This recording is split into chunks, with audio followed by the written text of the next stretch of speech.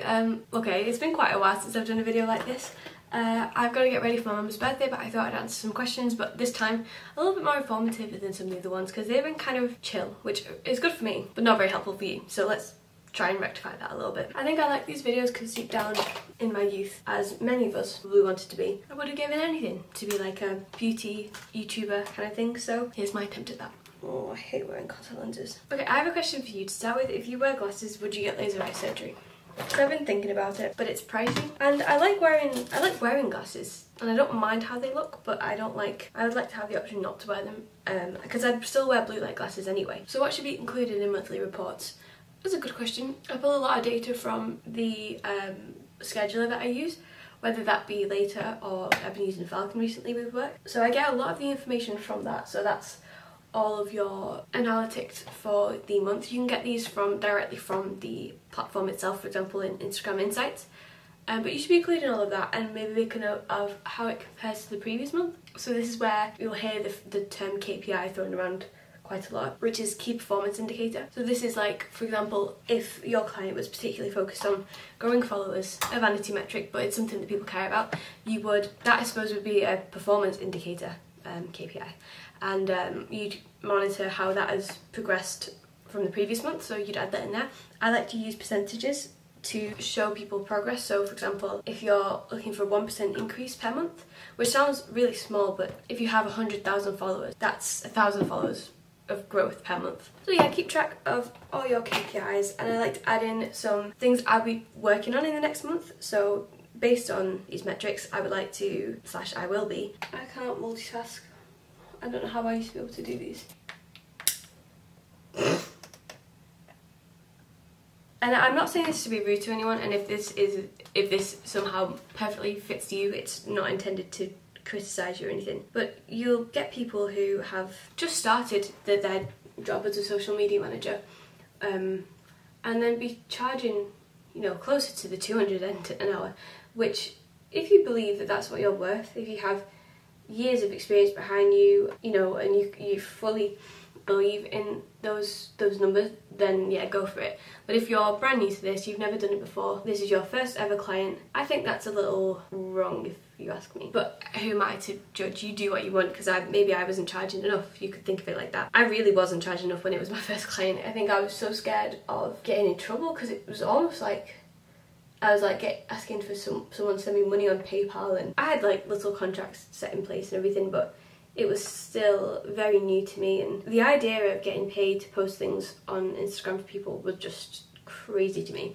Like, it didn't even feel like a real legitimate thing, even though I'd obviously be doing the work. I was legitimate, but yeah, so I think it began with like £5 an hour, and then I bumped it up. I'm going to be transparent with numbers because you need to know this stuff. I bumped it up gradually over the years, and I think I'd got to like £25 an hour, which, bear in mind, minimum wage is like £9.50 here, so £25 an hour was good, really good. I wasn't working 40 hours a week, I wasn't working 40 hours a week where I got £25 an hour for each of those hours. I was working a lot, probably more than 40 hours a week, but a lot of the hours were 25. Some I was still doing a little less, or some were free, because you've got to put in time for the kind of business side of it when you're a freelancer. But then there's some projects where I'd get value from them in other ways. I'd learn on the job, and I'd charge a lot less, but I'd be gaining skills I can use to be able to charge others more in the future. So it's kind of, you just got to think about it and make sure that you're taking into account all of the expenses that you're going to have and everything like that. If you ever want to talk to me about it, look, just send me a message. Instagram DMs are usually the better one, and you can ask me what I think if you'd like to. Not that I'm anyone at all to be giving you any opinions, but yeah, I'm always here to talk, and for free. Not that I should need to clarify that, but I wouldn't charge just for you to, I wouldn't, just let me know, just to speak to me. I'm here if you need me. As I said, it's my mum's birthday today, so we're going out for drinks this evening.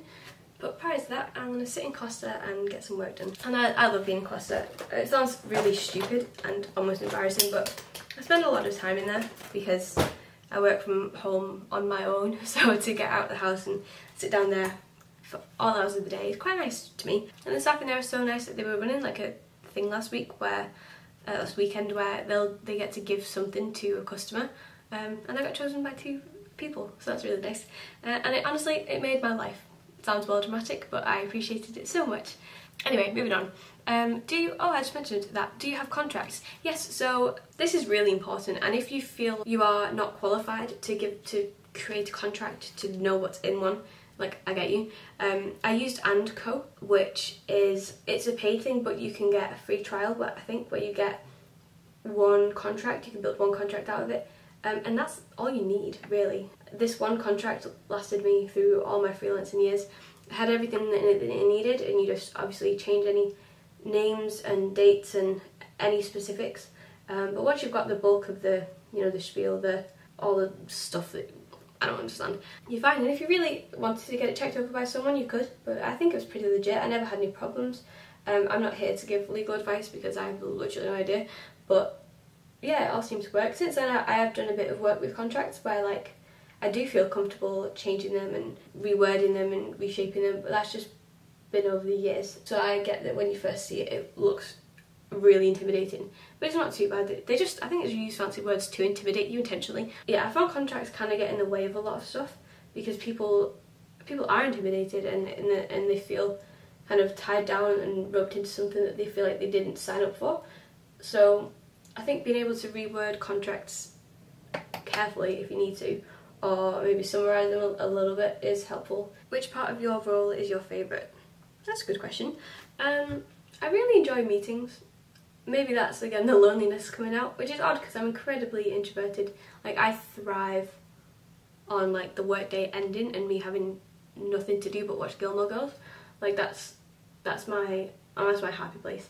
Yeah, I really like talking to people, and it's interesting to get to know people more, and especially people in the industry, and I get to speak to some pretty incredible people, and I'm very honoured to be able to do that, so I really do like that. But when I'm just on my own, I enjoy, well, there's some nice little bits. When I'm doing influencer work, I get to obviously online shop to buy people's clothes, and as much as I wish they would for me, they're not, but it's quite therapeutic. It feels the same as buying for yourself, except you're not spending your own money, so it's quite nice.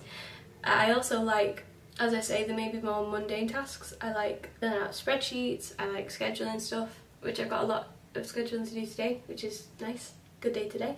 So yeah, maybe they're my favourites. I don't know what I would outsource out of the stuff that I do now. Maybe some of the influencer stuff, because it can be quite a lot, and a lot of people and conversations going on, and a lot to keep on top of. So I guess having assistance with that would be good, but it's not worth it for me right now, or even appropriate, because I do have the time to do it. Like, I can fit it into my schedule. It's just a lot, basically. So I feel like I'm missing something big. I had months ago now where I met with one of the guys I work with, and we went to a co-working space in Manchester for a couple of days, and it was just incredible. Like, it was so nice to have someone to work with, because I meet up with a friend for work every so often, and I really enjoy that. But to have someone that is from the company, and we were working on projects together, it was really cool. And like, I sound really sad sometimes, I think, when I talk about work, but I genuinely do enjoy it, and I feel very lucky to enjoy it, because I know a lot of people don't, and even now I know people whose, no disrespect against them, but their goal is to just get a job that they can tolerate, and their life is going to begin on the weekend. And I agree that we should work to live, not live to work, but I don't see anything wrong with doing a bit of both. Is there anything exciting happening lately? I guess, actually, yeah. So other than my little Costa experience, which I've been doing some TikTok lives, and it's helped me grow a little bit over there, which I found direct results linking to Instagram as well, in terms of growth. Nothing crazy, really nothing crazy, but enough for me to notice. And that's literally just me sat here working in silence, minus the One Direction playing in the background. It sounds really dumb sitting there in silence, but it's quite pleasant actually, and you get a few nice comments, and I think I found other people sit and work there as well, just with background music and feeling like you're not sat on your own can be kind of comforting for people. I'm going on a work trip to Berlin in wow, like in a week. I'm going, wow, okay, in a week I'm going to Portugal with my friend and her family, and then from Portugal I'm flying straight to Berlin, and yeah, going there for a work thing, which is like incredibly exciting. I'm playing it down right now because I can feel the coffee wearing out, but it's really cool, to be quite honest. like it's crazy.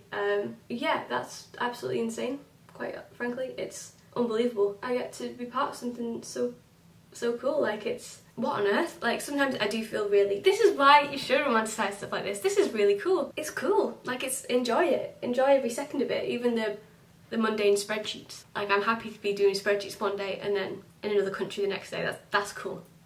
That is cool. I guess another cool thing, sounds rude, but it's not supposed to be.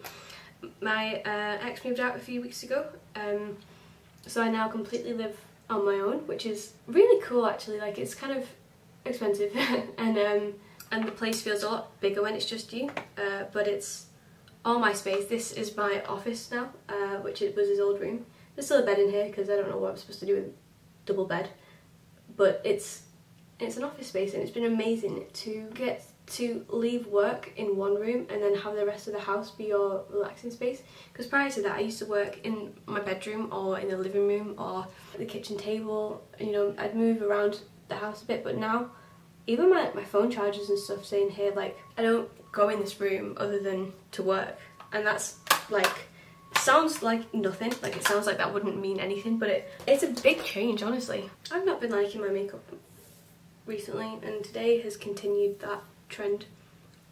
I feel like I'm missing something. I hate the setting spray. It's the MAC Fix Plus, but I like the Morphe one that's like a kind of aerosol. This just isn't nice. I just feel horrible. I've not worn makeup for so long, and you can just feel it on your face, so maybe I should just start going for a lighter.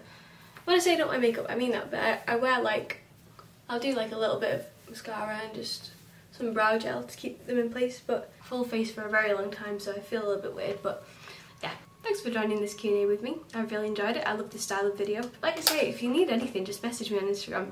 I had a really lovely call once, and by the end of it, it felt almost like they were waiting for me to sell them a course or sell them some sort of thing and then charge them for my services or something. But we just had a nice call. We had a coffee and we talked about stuff, and I gave little bits of advice. And it's just, I don't know, I know that this is like an industry and people need to make money, and I get all of that. I don't know, I just wish we could be a bit nicer to each other sometimes. I'll let you go. Thank you for watching. Thank you for keeping me company while I get ready today. Not my finest of looks, but it will have to do. I'm gonna go and get a coffee, and I'll see you soon. Bye.